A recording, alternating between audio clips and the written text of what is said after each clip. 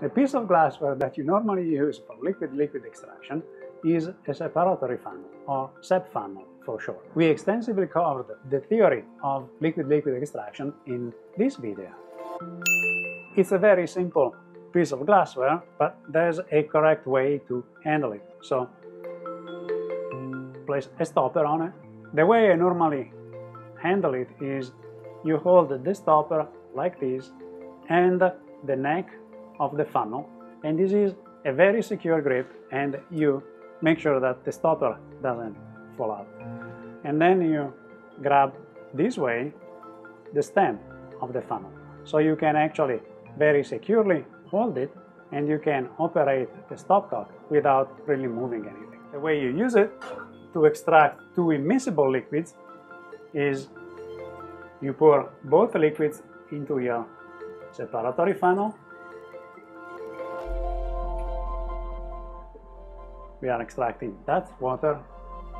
This is ethyl acetate, so is it going to go on the top or on the bottom?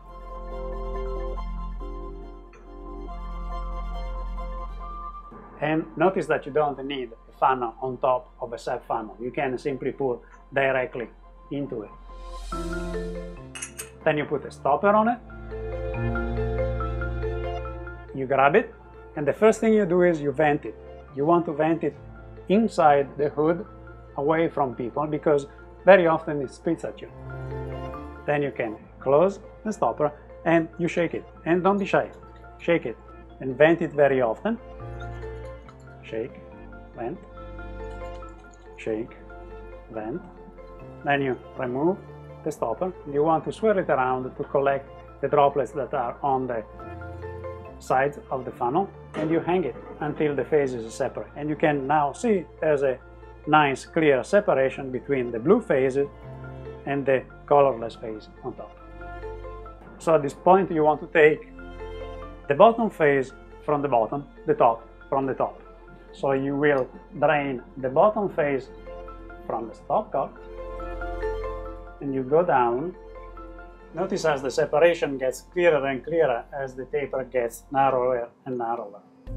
And you want to stop right there before the topper layer gets into the stopcock. Then the bottom from the bottom, the top from the top.